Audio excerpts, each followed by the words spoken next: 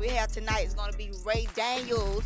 But before we get started with that, I'm here live on the streets. I'm really in this city with the people, man. So right now, this is called What's Happening.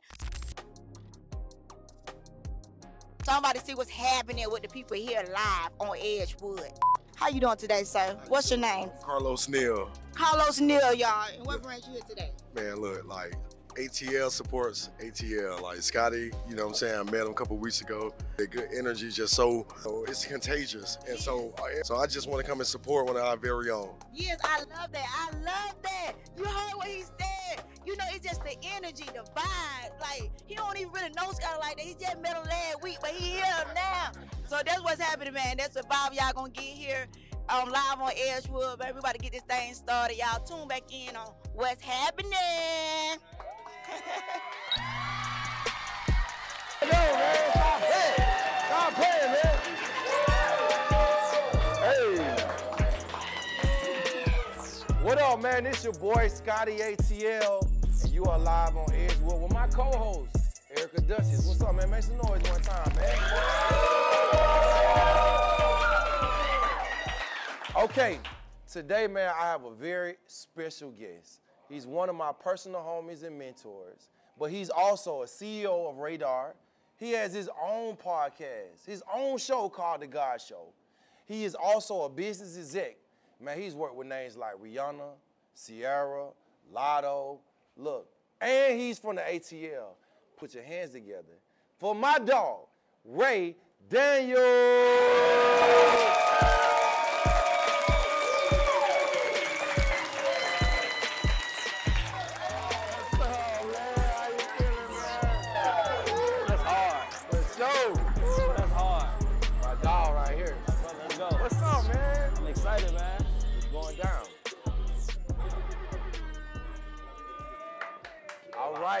All right. Can y'all make some noise for Ray Daniels again, please? What's up, man? How you feeling, man? I'm happy to be here. I don't know what I was coming to, but it feels good to be here. It's love. Let's go. Man, I'm so excited to have this conversation with you. You probably don't remember this, though, but you know I met you at the studio, actually, from the beginning, when you was managing Rock City. I remember as early as to go back to me and you is when TJ's DJ was managing you, and I tried to sign you to Epic, and that was 2013. Just stop lying. Yeah. Remember you came because I was trying to get you to be my manager. Nah, I met you. Shut up. You didn't know I wanted you to be? No. I swear, bro. Nah. I wanted you to be my manager. I put that on everything. I met you through TJ when he was your manager, and I tried to sign you to Epic, and you had that record. It kind of had like that West Coast bounce to it. And LA Bust It Open. Bust It Open. Yep, I tried to sign. Are you serious? I swear. Remember you performed for LA? I never knew that. Remember you performed for LA at the Fourth? Was it the Fourth Season or was it St. Regis? Remember you came to the? I do remember that. Yeah, that was me that set it up. Yeah. Man, for real? Come on, man. That's crazy, right? Bruh, I was following you for a while because I wanted you to manage me. No idea. And you want me to tell you what? I kind of felt away for a minute. Really? That you didn't want to manage me. Nah, I tried to sign you. I didn't even know that was an option. I got to talk to TJ. Because he never told me you were trying to sign me. That's what you came for. I was trying to sign you. Yeah. Oh, my God. Come That's on, crazy, man. man. Listen, it's all God's time, and now here we are. Now we're here. And I'm in your house. Now look. This is crazy. Okay, so I'm going to get into some personal stuff, man. I feel like I hear a whole lot of the Ray business side. Yeah. But before we get into all that, okay. I want to know, and I'm sure people want to know, like, who is the Ray Daniels that we don't know? Not the music Ray, but like, how did you get into the music business? Who are you? I saw you last night. You was saying word for word. Yeah. I grew up on that. Cat. I grew up on that. You a street cat. I grew up on that. You went to school at? Banneker High School. Hey, Southside. A lot of people don't know that.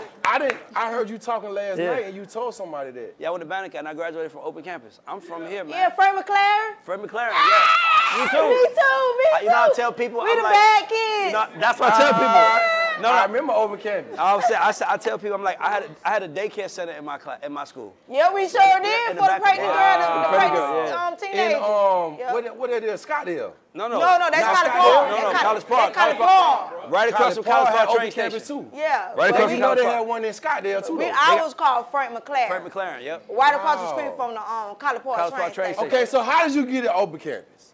being Well, bad. that's being bad. Being bad. Nah, let him tell me this. Man, No, she's she's trying right. to ask him. We want to interview later. Okay. How did you get in open I'm camp? glad I'm saying this because my son is sitting right there. I didn't take school serious because no one told me I could be anything. So I just was kind of there having a good time. And then one day they told my mom I wasn't going to graduate on time. And I think that's what made my mom just really kind of just check out on me as a human. Like, oh, I don't know what you're going to be.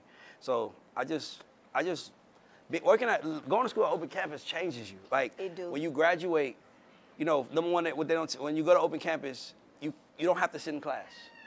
The teacher doesn't teach. Yeah. They give you a packet, and you got to do your packet on your own. And if you have questions about the packet, you got to ask the teacher. But they're not teaching a lesson. But that's backwards, though. Well, Right? you're behind. So technically, they let you go at your pace. So if you can work and get if you can get through a lesson in 4 days, and it takes me 40 days, they're not going to stop you. And then once you graduate, you walk the halls. Yeah, you walk the hall. You walk the hall. They announce Ray Daniels has completed all of his credits to get his high school diploma. Everybody go out in the hallway and they put on a cap and gown, Yeah. and you got to walk through the hallway and your students clap for you. Yep. Wow. Yeah, I can't believe that was my life. But Yeah. I can't either, though, I because can't either. seeing you now and just the mindset you have. everybody tells me you know how many people come to me and tell me, like, I just know you was a smart kid. I wasn't, because being smart wasn't cool. So it wasn't, I always tell this to people, if you want to know how I came up with who I am, I look at it like this. When it's school time, they invest in only about 3 or 4 sets of students. They invest in the athletes, they invest in all of the musically inclined kids, and they invest in all of the really, really smart kids. And they kind of spend a little bit more investment on the dumber kids too, like them kids that don't leave the classroom. Right. They live. I see Jay was a classmate of mine. He went to school with me. And then it's like the other 85% of us is just left to figure life out. Yeah. And when I realized that I was part of 85%, that's because I don't think that when you see a janitor, we don't ever ask ourselves, how did they become a janitor? Like, no one wants to be a bus driver. No one wants to be a janitor. These are jobs that you eventually take because it's the best option based on where you are in life. Right. So once I knew that once I looked at the options in front of me, like work at Delta, go to the Army, something like that, I was like, I don't want neither one of those. I think I could do something with my life. I just need a purpose. And somebody asked me to help them with some music, and here I am. Who asked you to help him with some music? A classmate, this kid I went to school with, he flagged me down, and he said, man, since we've been kids, since we was in the 7th grade, when you talk, people listen. If you talked about what I'm doing, I think we might be able to make a whole lot of money. And I was like, I guess so, let's try it. And then here I am. That was like 2002. Is that somebody that we know? Nah, he didn't make it. Really? And that also taught me a lot because, like, imagine we have Grills with Scotty, right? Grills by Scotty. And someone wants to come in here and to be in the grill business. And they say like 22, 23. And you got people around you who's been around you since they was 18. That person is 4 to 5 years behind those people. So I came in the music business at 22, trying to be in it at 22. Like, I give it to you like this. Ethiopia and me are a week apart. But Ethiopia was interning at LaFace when she was 14, 16. So think about how many years she got ahead of me. Right. So I'm late to the party. So me working like I was late to the party is what really got me here, because I didn't cheat the process, and I knew I needed to learn as much as I need to learn. Because it's not like I'm an artist. Like, when you're an artist, you don't have to know nothing. You just got to just know your skill. But when you do what I do, you got to know something when you open your mouth. So I just learned as much as I could learn, and then I realized people wasn't learning. That's what threw me off. Like, people who I looked up to couldn't give me nothing after a certain point. So even now, I'm a growing person. Like, where I'm at right now, I'm way smarter today than I was yesterday. And I'll be way smarter tomorrow, because I'm dedicated to the work that it takes to do what we do. And it pays off. You know what? And I'm going to tell y'all something, and I'm telling y'all something, and I'm saying this with love. It never stops. Because I ain't going to lie to you, I've been working my behind off, hopefully that it stops one day. And then it's like, I got to show up and prove myself again and again. And I ain't going to lie, some days I'll be like, damn. And then you got to look at it something like this. Michael Jordan was probably the greatest basketball player to ever play. My son disagrees, but that's cool, right? But I agree with him. But my point is that once he was over with his NBA, he could have dwelled on just being Michael Jordan, the NBA player. No, he went on to buy a team. Now he's richer than he ever has been. He's focused on building his business. Because after the NBA, there's still life. And that's what I had to learn. Once I learned that the journey doesn't stop, it's like life just became beautiful to me. Because I just stopped worrying about winning, and I just started worrying about committing to learning how to win better and different every day. What's up, y'all? This your girl, Erica Duchess, and I'm in the green room with Dutch Lee.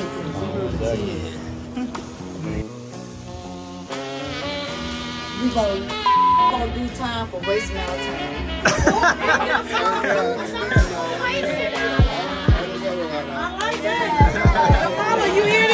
What's up, y'all? I'm here now with my partner, comedian slash trapper slash some more things. My boy Throw It I Warren. And Warren, you had some questions for Ray Daniels. Yeah, Ray, I want to know, in your career, what was the moment when you realized you made it? Because I've been trying to make it for a long time. When in my career did I feel like I made it? I ran into a whole lot of money, and I sat my family down. I announced my retirement, and I gave all the family, I think I gave like $100,000 to my family. Like gave everybody checks, like I'm retiring, here's my retirement gift to y'all. And then after everybody got the money, I said, now I'm coming out of retirement, and now I'm doing it for me. And I've been doing it for me and my family ever since, you know? So I would say that's probably a day I feel like I made it, but I mean, my perspective honestly is every day you wake up, you made it. Because there's somebody that ain't gonna get a chance to wake up, and there's somebody gonna get a chance to do it again. And perspective is everything. So I made it because Scotty has me here. Let's go. Y'all make some noise for Ray Daniels, man. What's up, man? All right. So Ray, I feel like this is like me and you, but I gotta ask you, Sure. right? Okay. So I'm not gonna lie, bro. It's sometimes you could kind of come off like a little asshole. Yeah, a little asshole. Little bit. But let me tap in. Let me tap in though. I like that. That's one of the reasons why I rock with you. And sometimes people say I can come off like an asshole too. But I want you to explain what's the science behind that. Cause I feel like I got an idea, but I want to hear. Okay, so I'm glad you asked that question. Come on, please. So here's the thing. When you everybody has to embrace their role in life. It bothered me to be viewed as an asshole until I saw Backstage documentary, and they did the scene on Dame, and everybody said Dame's an asshole. Dame's an asshole. He even claimed that he was an asshole, and then you realize that doesn't. I don't mind being an asshole to you, because if I was an asshole to you, that means you try to take advantage of me. Have I been an asshole to you? Never. Nigga, because I don't feel you just come in with some Ray. But if I see you coming, if I see you trying to take from my tree or from my whatever I have, you're going to get an asshole. And my thing is, you might get an asshole until I see you not trying to take. So for me, because in my mind, it's like sometimes people take advantage of the weak. People take advantage of weak. So sometimes you got, not even sometimes, you always got to present yourself as strong in business and in life and in anything, especially as a man. Right. Because if you don't, they'll take advantage of you. Man, ain't nobody going to play with me or mine. I'm with you 100%. I just can't let it happen. So if you said I was an asshole, that means I probably was trying to get, you was probably trying to get over on us, and I ain't let that shit happen. Real talk. And if you, and to me, it's like, I feel like I've been getting it less and less and less, because I can see it coming now. So now it's like, oh, I mean, I could read, man. I mean, I don't think people, that's why I would always say to anybody, it's weird how we don't see ourselves. Yeah. We see everybody, but we don't see ourselves. You demand respect. Come on. You demand respect, but bro. I demand it by giving it at the highest, most utmost level I can do. I walk in here, I shake everybody's hand, I speak to everybody. I do that all the time. Because I got to remember, you have a perception of me. That's what people don't understand. Just because somebody don't say, what's up, Dutch, don't mean we don't know what Dutch is. You know what I'm saying? Like, somebody will whisper, oh, that's Dutch, that man is such a... We be knowing, so they be looking to see, do he think he all that? He think he the shit, don't he?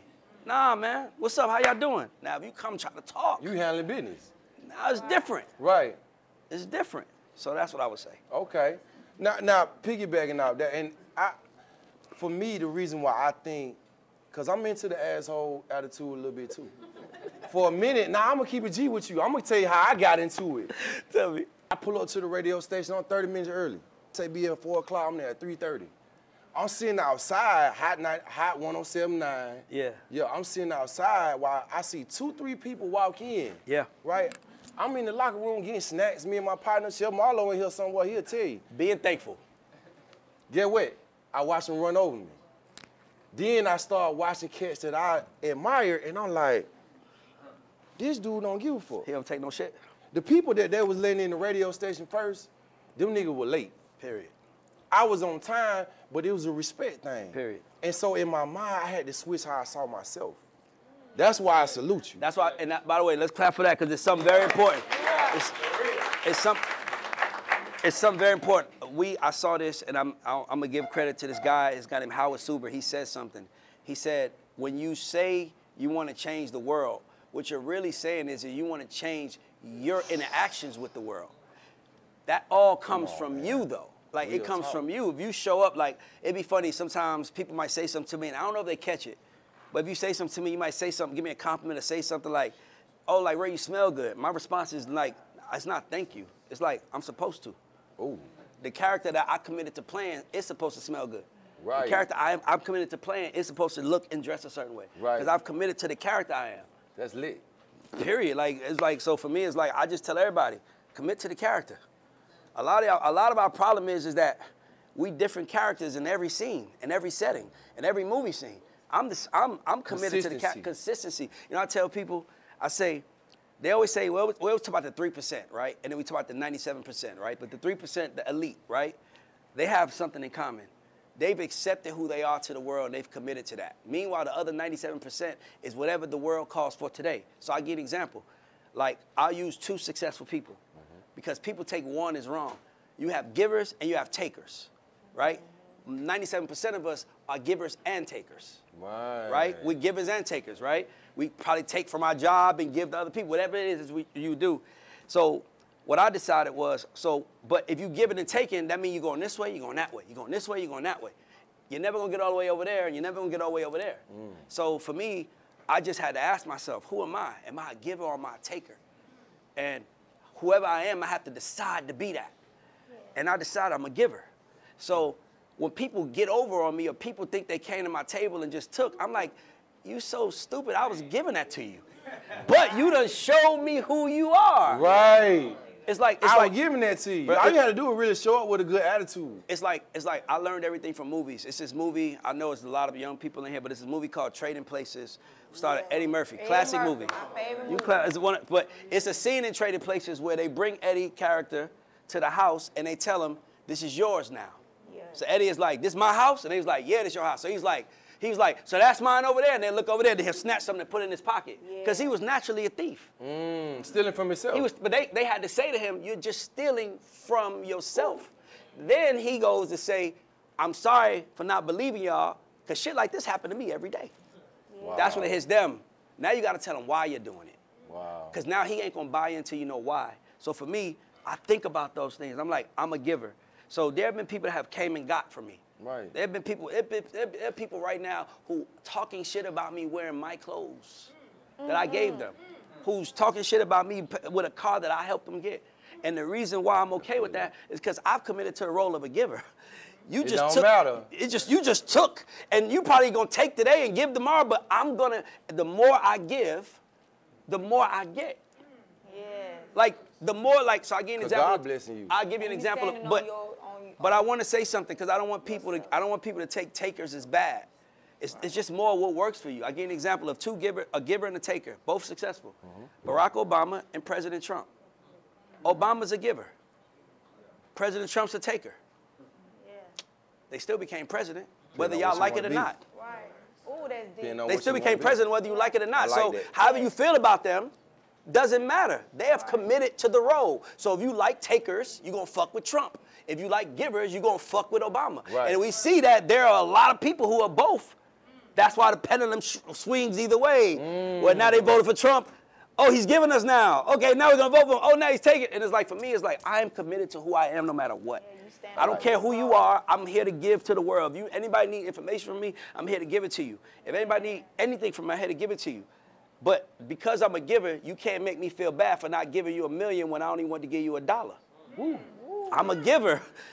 I don't think you deserve $1 million, but I get to decide what I give. That's real. That's how I look at it. So there it is. Make some noise one time for right now. What's up, man? I'm gonna tell you real quick. I got my first grill, 14 years old, at the Old National Discount Mall. For real? Old National We was Discount. on Old National last night. Old National Discount. I got my first girl. It cost me $50. For And real? it fell down the drain. No. And it, I needed that money, man. You ain't never go to Eddie's? I got it from somebody. You know, I was a broke kid, man. I went to the bootleg people in the mall. I feel you. I couldn't go to Eddie's. That's when middleman was working there. Nah, we're gonna get you right today. I'm Go. gonna give you a I want to grits do by it Scotty. right. Let's go. Okay, Signature. so what you got in mind, man? I had a thought in mind of what I think you should get. I want you to call a shot. I don't have no say so in it. Okay, it's the bar. You know, you put the line across the top. Okay. You got one on one side, one on the other side, and I think you should put a little color on one side and a little color on the other side. What you think? Yes, sir. Green and blue, though. Green on one side, blue on the I other want side. to attract the money and blue skies. Ooh. All right, let's do it. Let's go. All right, I'm gonna mold you up, man. It take 1 minute. Let's go. Just relax.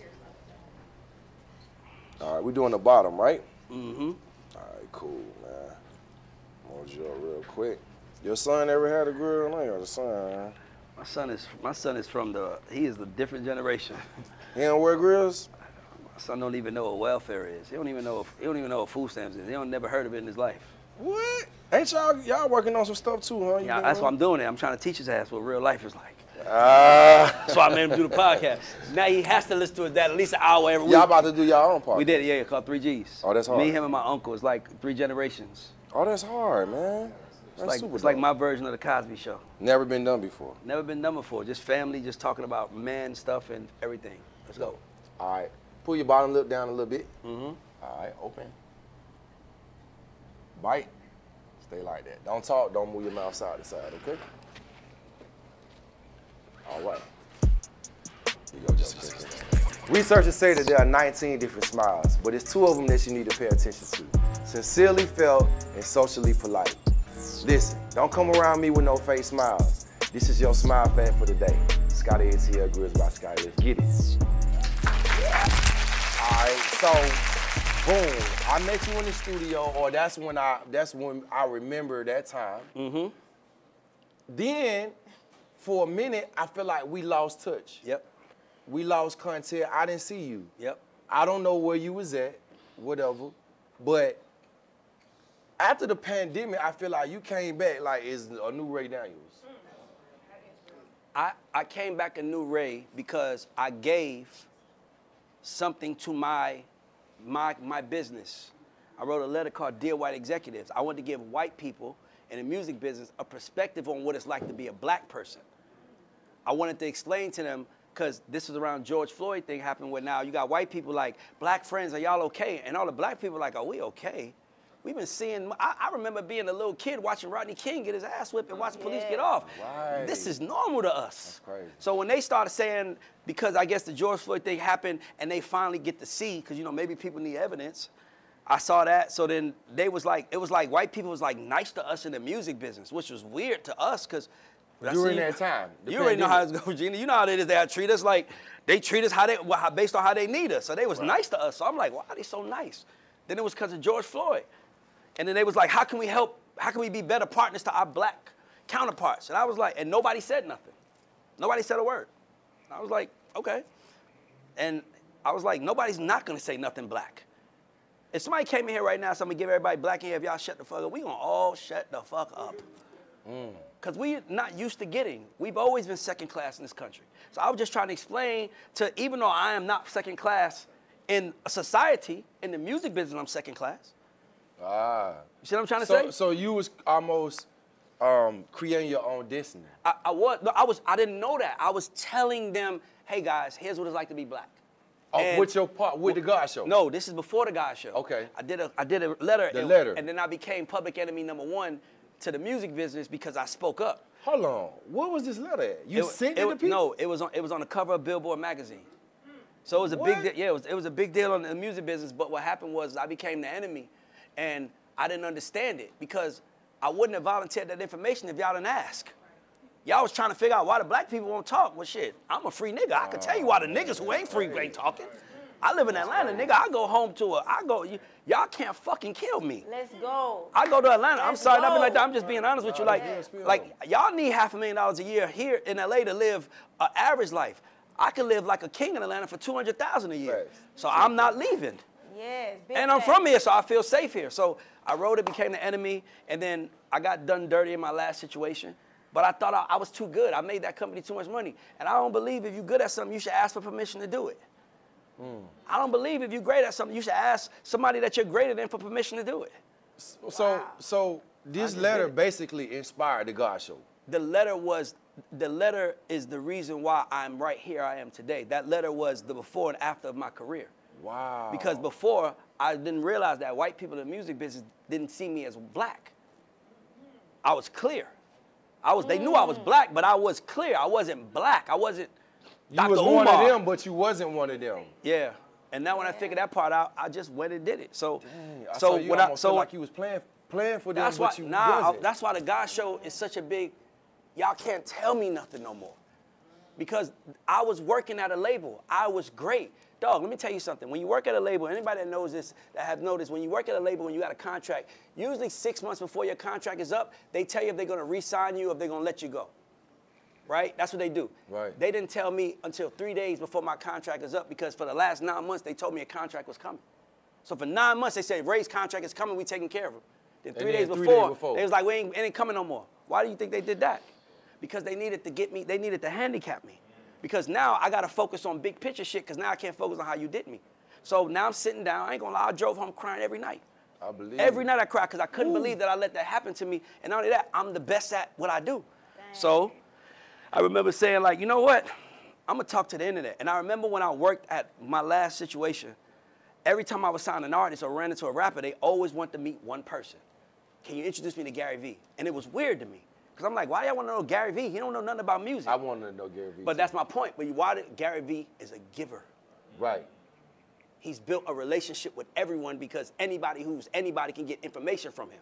So I said, that's just what I'm going to do. I'm going to just talk about everything that I know.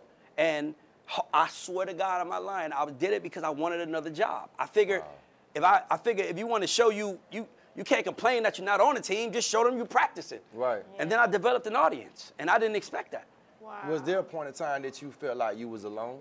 Hell yeah. Shit, I feel like I'm alone right now. That's why I take my family with me everywhere I go, because there ain't nobody realer than them. Wow. I'd rather roll my family. I'm being honest. Because, you know, because my biggest problem with the music business, my biggest problem with our culture, my biggest problem with black people is that we will laugh at you behind your back instead of telling you to your face you're doing something wrong. And that to me fucks with me because it's like, nigga, if I'm doing something wrong, tell me. Right. Nigga, I was in an event 3 weeks ago. I took a picture. Troy Taylor whispers to my ear, stand up straight when you take pictures from now on. It makes you like your posture bad. Yeah. Damn, I never thought about that. Okay, I stand up straight now. Why the hell? He ain't tell me nothing wrong. I ain't too good. To help you out, I ain't too good for somebody to give me advice on how to be better. I don't care who it come from. I just want to win, bro. I don't want to be right. I want to win. And I feel like if we get out of our own way, we'll be fine. That's why I started talking. Okay, God Show. My favorite guest so far, I'm sure you got your favorite guest. My favorite guest, you know who I'm going to say. Dame. Dame Dash. It is. Okay, I'm going to keep it real. I love Dame. I'm going to keep it Dame real. in him too. I love Dame too. He in the asshole game. King asshole. We fuck with him. He's king asshole. But how was it working with him? It was incredible because I'll tell you a funny story. So when I wanted to interview Dame, the people who flew him into town was like, you'll interview him, but on one condition that he gets to interview you. And I'm like, he wants to interview me? Okay. And when we sat down to interview, he didn't even introduce me. He was like, yeah, I'm saying, talking to my man, tell me your name. So I'm like, this nigga don't even know my name. So I do the interview with him, and then he leaves. He's like, yo, I got to do yours tonight, right? I was like, yeah. He's like, I'll see you tonight. And he came in, and I was in a meeting, but when he came in, you know, he was walking around my studio. You've been in my studio before. Yeah. And he was knocking on walls, like, who studio is this? They was like, Ray. So he's like, this his? Well, who? He was like, his. So at that moment is when he kind of was like, oh, so you a boss. And then immediately he liked me. My point is that he saw me attempting. That's what I mean by, like, sometimes you don't have to do, you just got to try to do. Right. And after that moment, we became cool. And then my co-host at the time, he was trying to defend Steve Stout, and it just went really bad. But the one thing that I liked about Dame, and I think that we all should do this, is we should give each other grace. because people are not mad for no reason. People are not angry for no reason. And when you sit down and hear what Dame is saying, everybody gets tired of hearing the same story. But imagine if you built $1 billion empire with somebody, and then at some point in time, you got kicked off of it, and you just felt like it didn't sit well with you. Make some noise for Ray Daniels one more time, please. Can I ask Ray something? Okay. You know, this a new generation. For sure. A lot of people don't know you. Like, Scotty, can you give people like this new generation, this new era of rappers, new artists that don't? We know he a legend. Right. We know. Can I jump in? Yeah, jump in. I'd rather not do that, and I'm gonna tell you why. Tell me. Because if you need to know who I am to take what I'm saying serious, you're not gonna win anyway. That's right. That's right. That's right. I never tell people what I do or what I am or whatever it is. If you are, that's what I want y'all to understand. A lot of our problems is that we want everybody. I want 1 out of 100. If I get 1 out of 100, I got 36 million people in America that's messing with me. If I get 1 out of 100, why are we worrying about 100 out of 100? Talk, attract your stuff, and the people that's there for is that everybody in here watches a TV show, watches a movie, is wearing clothes that y'all identify with or y'all connect with. Right. All I do is put my brand out there, and if you connect with it, you do it. If you don't, the best part about me is that I don't need you to connect for my family to eat. We're doing just fine because I am really good at what I do on the music side. No doubt. All right, look, I got 2 more questions. Okay. We're going to get out of here. Brother, producer, inspiration, Rico Wade. Man. What does Rico mean to you? Or tell me a story about, a time with You Rico. know, I worked with Rico when I worked at Epic. I've been hearing Rico Wade name since I was 14. That's crazy. Banneker High School, 9th grade year. You players ball drop. I'm a freshman in high school. And Rico Wade was like, and I'm from College Park. Rico, they was in East Point. So, we brothers and sisters basically. So you heard about him, and then when you met him, he didn't let you down. He lived up to the hype. He's a giver. Rico to me is like what I'm trying to be. He's a giver. He gave to everyone. And to me, I feel like Rico has contributed just as much to Atlanta. It's 2 people that I think are the biggest contributors to Atlanta. 3, I'm going to say. Rico Wade, Jermaine Dupri, and Dallas Austin. Yeah. I think those 3 guys are the architects of for Atlantans. Obviously, LA and Face came here. Right. They was from, Cincinnati and Indianapolis where they were from. But Rico was an Atlantan, right? Yeah. So, bruh, he was a legend. He was our Russell. He was the first. He was our Dr. Dre. I mean, he produced the greatest group of all time, and he gave us one of the greatest groups of all time, a Goody Mob, and he gave us TLC, and he gave us Kilo. I mean, dog. So many things. Dog. Crazy, man. Dog. And the one thing that he didn't do that I feel like is the one thing that hurts Atlanta, and I tell this to everybody, is, and I just told this to Sleepy and them last night at the Killer Mike, at the event we was at last night. I'm like, Atlanta's problem is that we don't ask for the credit. New York won't let you do shit without reminding you it came from them. Yeah. You're right. And Atlanta we too cool for that, though. But we too good. We're too loving.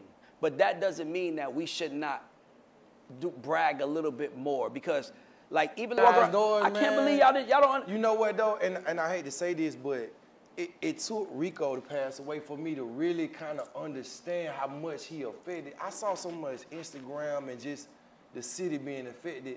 I knew he was an inspiration. Yeah. I knew that, but just to see like how much he did. Let me get an example. I cried for 2 days. Let me get an example of who Rico Wade is, and he's also one of the reasons why I'm able to be here, because my guys, Rock City, were living in Atlanta and they ran out of money, and they didn't have money anyway, but they was like, we run out of money, so they was a part of the Dungeon family, but they wasn't signed, so they go to Rico and say, yo, Rico, we about to leave to go to Virgin Islands and go work and get our money up. We'll be back. And Rico's like, y'all can't leave. And he was like, what are we supposed to do?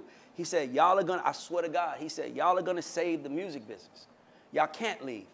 How much money y'all need for your rent for the rest of the year, for the next 12 months? And Rico Wade paid their rent for 12 months. Wow. Never signed them, never did nothing. That's who he is. So imagine how many people he's done that for that are not telling those stories. And to me, I think that's what we got to do. If we're not going to brag on ourselves, let's brag on our peers. Man, hey, clap it up, please, man. Yep. Man, you gonna make me cry. I'm interviewing you, man. Hey, look, this is my last question, man. I want to know of a time you had on Edgewood that was a special time or a special moment that you can remember. Man, that's a good question. On Edgewood. So when I think about Edgewood, I got to think about my best friend that passed away. Shout out to Jamal Slow Pryor. That was my best friend. I don't know if anybody ever knew him, but if you knew me in 2013 or prior, you knew Slow. That was my road dog. Everybody when he was with me. And we used to just come to Edgewood because Atlanta started developing its own like creative, like I want to say coaching, Hollywood and those guys that created that like that scene of like that underground Atlanta scene. Grip Fly. Yeah, all of those guys, you know what I'm saying? 2-9, all those, it's like that creative stuff. And I think that I remember being on here and just like tripping out with Slow, Bame Joyner, Nick Love, and Ian Paul Ford, who those guys are actually Atlanta influences everything now. Right. But we was trying to create a creative agency, and we would just be out here and we was watching the changes about Atlanta happening to us because it became very different around that time. So I just remember coming on Edgewood, and Edgewood was the place where you're gonna see everybody. You're gonna see a politician, you're gonna see crackheads, you're gonna see artists, you're gonna see, Edgewood is Atlanta, Georgia. Right. Yeah. Like you're gonna see. It is. It really is at the heart of, but I'm saying, but like the people, like if you wanna know what Atlanta is, sit on Edgewood on a Friday night. That's so crazy though. That's us. But I'm gonna tell you why that's crazy that you saying that. And it's really the first time it connected to me is that when you say Edgewood is Atlanta, like when we say where we from, you say, well, I'm from the west side. Yep. Or I'm from the east side. Yeah. But to hear where we done came from, even just as a community, Atlanta, a city, yeah. like everybody come together in one spot. Gentrification. Yep. It ain't just all black on Edgewood. Nah, it's everybody. It's everybody. Yeah. Yeah. It's everybody. So to me, it's like, I would say that's what it is. Edgewood is like and I'm glad you're here because you are a cultural icon in our city. And it's like when you go to LA, it's like, you know, this is gonna be what Nipsey's story is. Wow.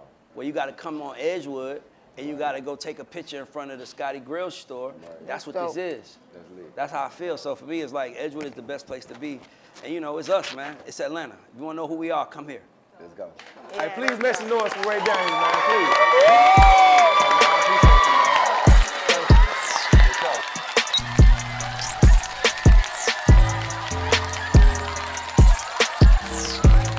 This episode was brought to you by